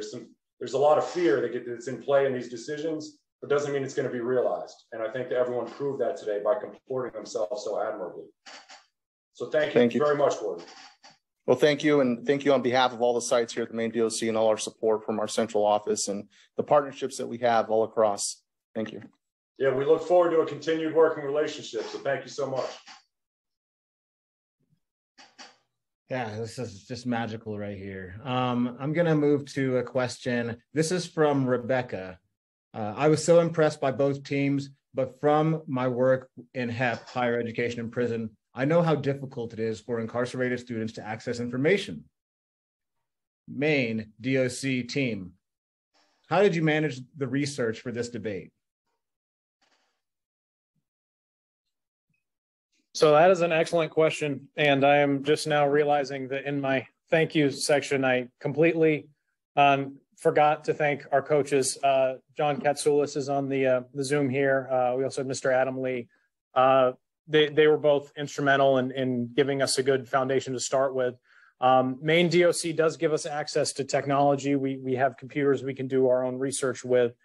So we were able to supplement the foundation that our coaches gave us, but really it was a team effort. Everyone here contributed something to our research, whether they spoke on it or not. One of our alternates is here, Anita Volpe. She did a tremendous job helping us as well. And again, it wasn't just us, it was our coaches as well. So yeah, thank you. All right. This question is for Daniel. How can people support the debate league further? Well, that's an easy one. We need resources. So when we're talking about a national prison debate league, we've even had tentative conversations with some international partners potentially. So it really comes down to expand properly. We need resources because we're going to need to train more volunteers across the different state and hopefully the federal system for both men and women. And obviously our collegiate partners, as Jared Atchison addressed, being able to have colleges that are willing to work, especially regionally in their respective states. So we hope that we're able to start organizing those sort of events, and we just need resources. We're currently a program that's partnering with the Alliance for Higher Education in Prison because they have the nonprofit status, and Ved Price and Lauren Reed, thanks to their visionary leadership, believe in our programming. And obviously everyone here today can see the proof of concept.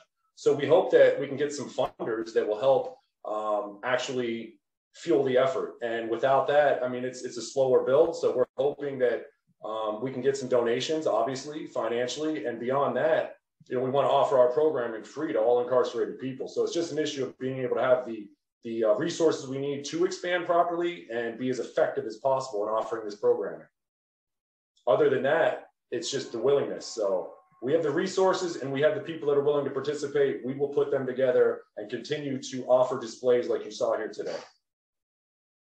And to follow up on that, I've been working with Daniel, and our goal is to help him stand this project up. We told him we would open the door because we have this status of the nonprofit, and our goal is to eventually, if possible, bring the National Prison Debate League under the umbrella as a project of ours and have Daniel run that. So if all things pan out well, that is the intended goal. And, we look forward to supporting Daniel in his work. As you can see, he put this together in 3 months. He's been home after doing almost 19 years. So imagine what this person can do with resources and a support system. And so that's what we're intending to do. And I'm on the ground fighting for you, Daniel. And I'm gonna do my best to make it happen. And I have nothing but confidence that we can. So that's also a follow-up on that question. Next question here. This is a good one. From Peter. I'm curious as to the education and backgrounds of the participants for both Maine DOC and MIT. You'd be surprised. I heard these and this was great. So if both parties want to share the educational backgrounds, that'd be awesome.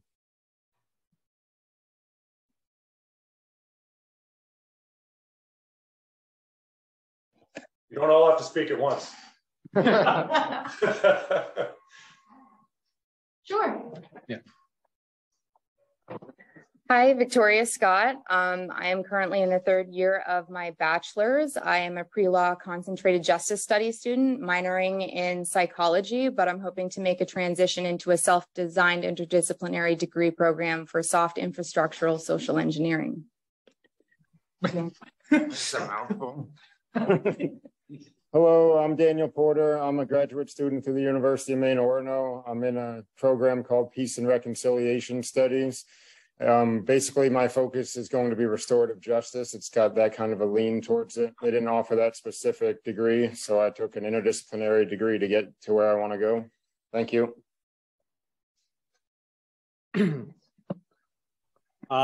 Chandler Dougal. I'm working on a master's degree in public administration from Penn State, along with a graduate certificate in Homeland Security Studies. And I'm also taking a paralegal studies certification program through the University of Maine at Augusta, and I'm currently applying to law school. Hello, Sean Libby. I got my bachelor's degree through the University of Maine at Augusta. Somebody mentioned it earlier, the Sunshine Lady Foundation. That's who did the whole college program at the Maine State Prison. The incredible Doris Buffett, who I thank every chance I get for literally changing my life. And I am now currently enrolled in a master's degree program in youth development at Michigan State.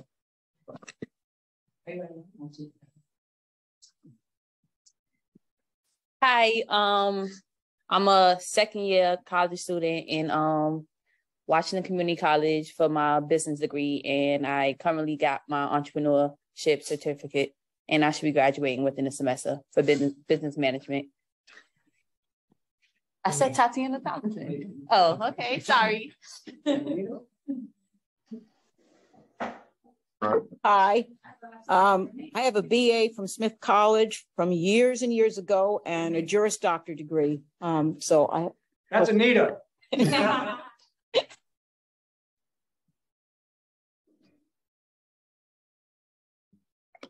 And then I guess we're up next. So hi, I'm Jessica. I'm a 3rd year undergrad studying mechanical engineering.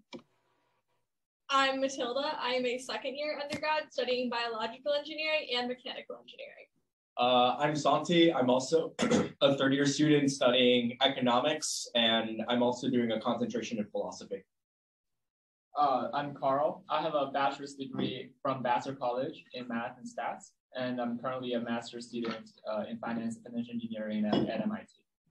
And hi, I'm Luca. I'm currently a 3rd year undergrad studying political science and math. So as you can see, debate it spans from multiple backgrounds, and it has applications in all sectors and all parts of your life.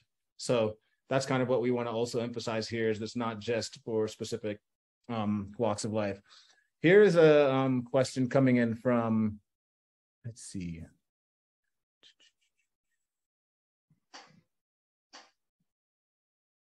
Okay, so we have AVCF students. So this is a correctional facility, and we got to have an open dialogue with them last night with Ruthie Gilmore. They are awesome. When I was on the debate team in high school many years ago, all arguments had to be fact-based with sources mentioned and not emotionally based without references. I saw Maine DOC with reference source cards and quotes for all points, but I did not see one fact-based source supported arguments from MIT. Have the standards for professional debate changed?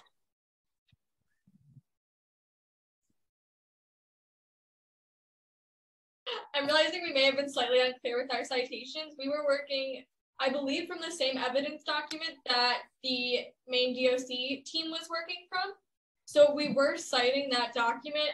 Maybe we just weren't doing it in a clear way, but we did have quotes and like the names and the years of all the authors in there. Yeah. In addition, at least like for the specific type of like debate that we do on like a college level, there is in fact actually like, and this is just specific to the standard that we do, there is a notion of we are actually in the debate that we usually do not allowed to use evidence. So as a result, like a lot of like the traditional forms of debate that we do on the college level ends up being very much based on like reasoning and on like just pure analysis. So I think probably a lot of that ends up bleeding just from like our specific debate backgrounds as well.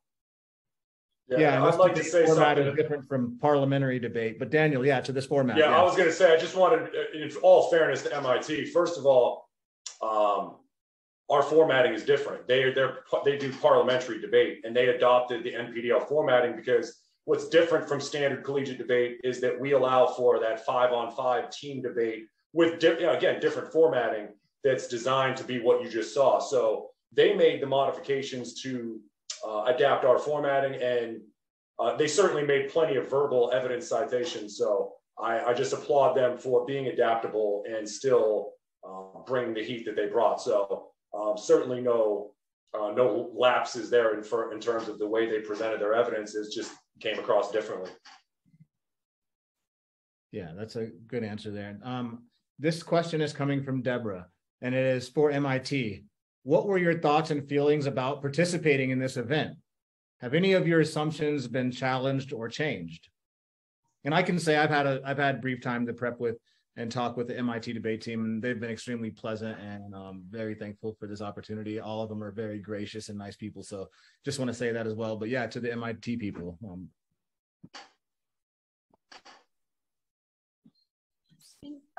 So initially going into the event, when we had our briefings with Daniel and also with Ben, I think they were like really descriptive on how the MDOC team has been like working really well, and that they're a very impressive team. So going in, we were already like a little bit intimidated, and we were like, this is going to be a hard debate. And I think that based on the debate, y'all definitely lived up to that expectation. So it was a really cool experience in my opinion.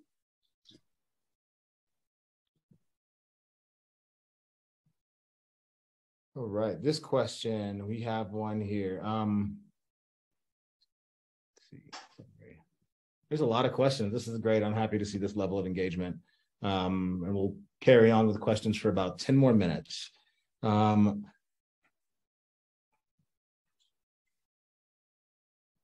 this is coming from Maine MSP Education. I'm assuming this is Maine State Prison.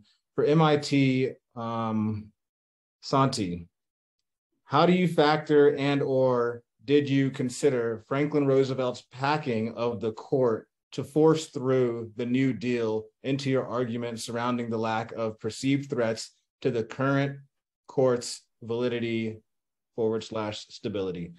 How does this tie into today's current discussion and demands of further expansion of the court in today's political landscape? Big question. Don't feel obligated to have to go all the way with that. That's a big question, but yeah, so I guess like for instance, with relation to a lot of the arguments that we had made, one of the initial things that comes to mind is that, for instance, back in FDR's time, one of the big reasons why he decided to pack the courts was in large part because he felt that it was very much stacked against his favor and was like really limiting on him. but also B, that he felt that there was so much power within the court itself to be able to shape both the outcomes of what he could do and what like the legislative branch could do. So I feel as that with a lot of these discussions also happening nowadays within our political climate of different people on either side talking about potentially impacting the courts, I think a lot of that definitely does speak to the reverence and the power that the court currently holds within our political climate, both in the sense of how we want to protect it and uphold its integrity, and also in the sense of we want to make sure that we're still able to manage our government in a way without it being seen as like a burden. I think there's a lot of different grounds for both sides there. That's a solid answer. And I actually liked when you came up to the podium as well. I like that passion. So always bring that. This is from the correctional facility students. We have, I went to nationals in high school. And let's see. Maine DOC rebutted fantastic use of research note cards. I respect the craft. Do any of you in the Maine DOC have previous debate experience? Absolutely not. First time for everything. I took one debate class about 6 years ago, and I think that kind of leads off the experience that we have for debating on this team. Yeah. Being incarcerated is a rather continuous debate class. I can attest. So we may have had a bit of an unfair advantage as far as that. Experiential knowledge. All right. This question is from Aaron. For Sean Libby, this is Aaron Kinzel, and we grew up together in prison in the 90s. I've changed my life and become a professor at the University of Michigan and an admin at Ashland University, working with reentry for prison education. Sean, how do you think access to education has changed you since the 90s? And what do you want to do as a career post-prison? Well, hello, Aaron. I knew that you were, some of the stuff, because I've actually followed some of the stuff you've done. So I've been really happy to see what you've done and what you've accomplished. As far as how it's literally an education has changed my life. Like I remember when I first enrolled in the college program at MSP, and the coordinator brought me into a room and just like you could see she was second guessing the whole thing, and she had my high school transcripts where I graduated with like a 1.7 or something like that GPA. I never took a school seriously. It was never a thing. I got into school just to kind of get my mind working in prison, and it like literally changed my life. Somebody like I mentioned Doris Buffett earlier. I do it every chance I get because she's the most amazing person that did so many things for so many people across this country that most people don't even know about, including paying for so many different people's college. But having somebody like her put their faith in you, and forget the money, like the faith that she puts in you and her belief that you could do this was really life-changing. As far as what I've been focusing a lot on is I've been incarcerated for almost 25 years, since I was 18 years old. So I really want to focus all my time. That's why I'm getting my degree in youth development. I want to focus my time and efforts helping young people like I was. I got in trouble as a teenager.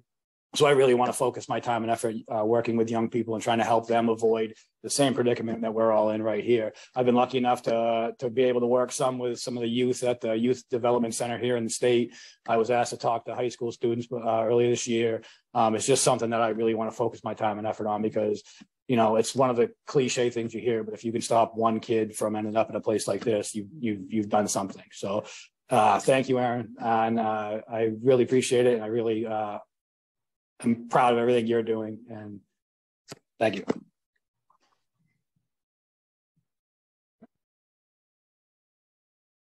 Also, Sean Pika said some good things about you as well, Sean Libby. So just so you know, over at Hudson Lake. So next question here, this comes from Jeff Cox. MIT, what expectations and perceptions did you come into this experience of debating residents in a carceral setting? And how were these expectations shattered or upheld? were sent one article about the National Prison Debate League at some point in our email chain. So like I'd never heard of it before. So the only background I had was like this one article someone sent us. And in the article, at the very end, it mentions the record of the teams from the NPDL as opposed to college teams. And it's something like 1,200 to 5. Like, it is an absolutely insane record. And I read it and I sat there, I was like, why are we doing this if we know they're gonna win? And the rest of my team's like preparing really hard. And I'm sitting there thinking like, we don't have a chance. Like, what's the plan here? But we did it, and I thought like at the very least we'll learn something about how to be better debaters, because they clearly are on like another level here. So, and they definitely lived up to that. It was actually like on the like college circuit, we see a lot of teams that have a very similar skill level to our own, like a lot of like middling records. We like end up seeing like very similar things. People say similar things, but we're saying it all feels very like it's fairly similar throughout the whole circuit. So it was really interesting to just like come into contact with a team that really is like so far beyond us.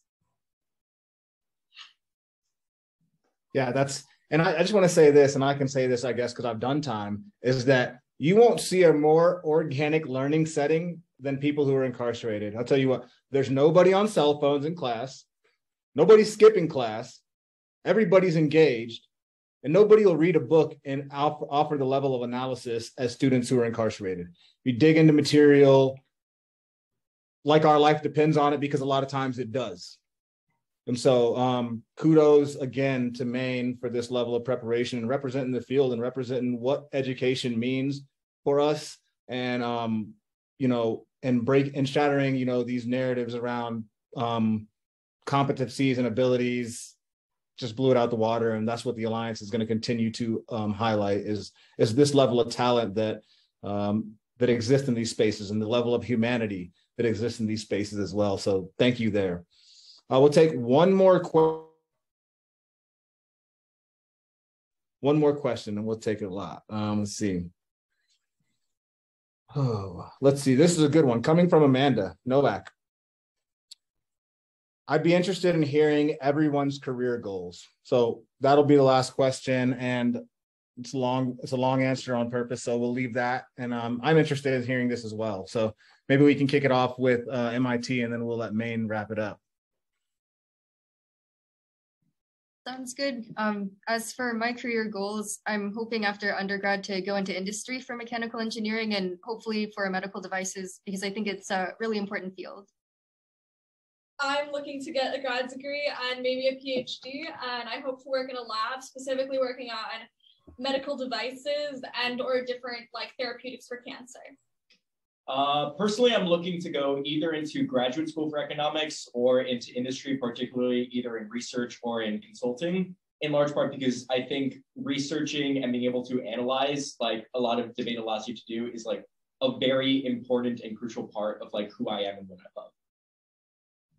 I'm thinking about getting into industry after finishing my graduate degree in most likely quantitative finance, so like designing financial products and pricing them at a fair price for people to hedge their risk, etc.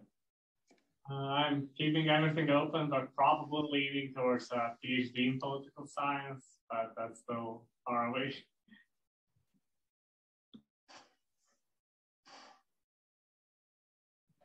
I got you. Hello, everybody. Well, the camera focused in oddly, but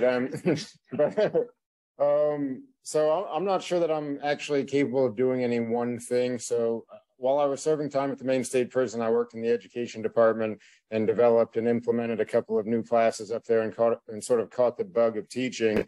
As we all know, that doesn't necessarily pay the bills. So I've been working with a professor over the last year or so, trying to develop classes specifically augmented towards incarcerated people and classes developed for restorative justice and that sort of thing for people that are not incarcerated. but I have a kind of bucket list item to end up teaching 1 or 2 of those classes, but I think the main focus of my work is probably going to be through a group such as Restorative Justice of Maine, and just seeing how I can try to give back to a community that I, played a part in doing damage to as a younger man. Thank you.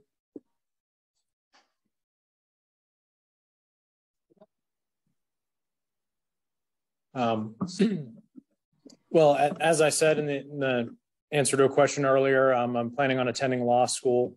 I'll be releasing next summer, so I'm hoping to start law school next fall, and I'd like to practice in either constitutional law or criminal defense, which I'm sure doesn't surprise that many people. So thank you again for everyone for being here and watching.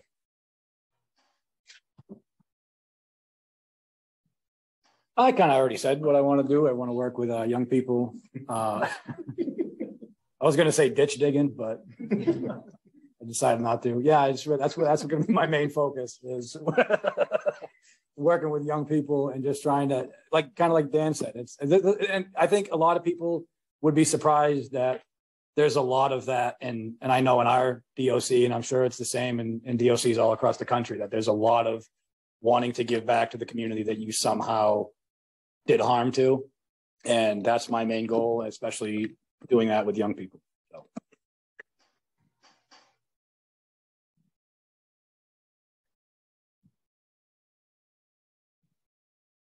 You got a standoffs going on there? I mean, we got to stand up. All right. I'm not quite sure where this road will lead, but I am very interested in the design and administration of synergistic social systems. So perhaps if I can get past my shyness more fully, then you'll see me run for office someday.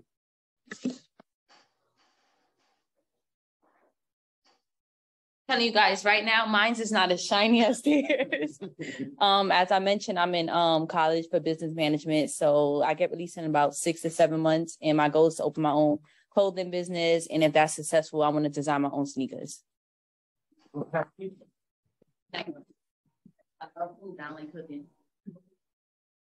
In case you haven't realized, I'm a lot older than everyone here, everywhere on both teams, and so I'm retired. And so I put a lot of years into practicing law. Thanks. He was our ringer. With that, I think we can conclude. Thank you to the judges. Thank you for all the participants, the panelists.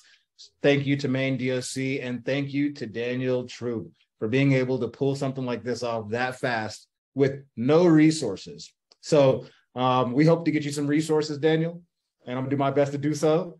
So with that, we can conclude. We hope to follow up with everybody here, and I hope you all had a great time and had a great experience, and we hope you enjoy the rest of this conference. Feel free to reach out to the Alliance or Daniel with any questions or any follow-ups. We'd be more than happy to have a conversation with anybody here in attendance and beyond. So, Daniel, can we send you stamps? Thank you. I'll send you some, Sean. Most people won't get some, buddy. I know Daniel. All right. Thank you all very much. Thank you, everyone. Thank you. Yep.